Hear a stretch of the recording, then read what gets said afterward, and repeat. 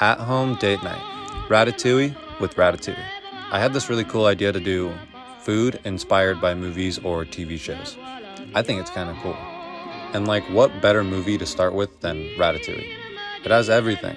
Romance, amazing food, a cute little rat who knows how to cook, and a mean little linguini guy who's always mad.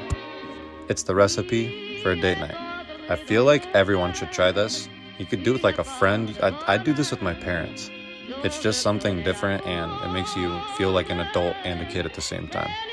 I just went to Trader Joe's when my girlfriend was at work and picked up some flowers, made a little bouquet, and then picked up everything to make this from scratch, and she loved it.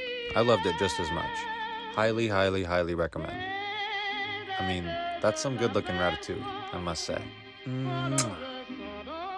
I love it.